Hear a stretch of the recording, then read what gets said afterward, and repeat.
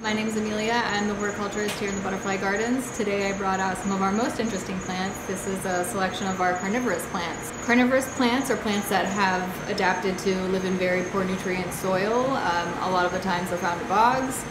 The way that they've adapted is by deriving their nutrients from small insects that they trap.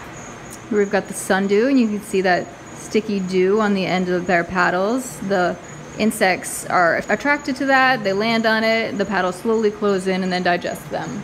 The most popular, Venus flytrap. Venus flytraps have very rigid and tiny hairs on the inside of their traps. When a bug enters the trap, they trigger those hairs which tell the trap to close.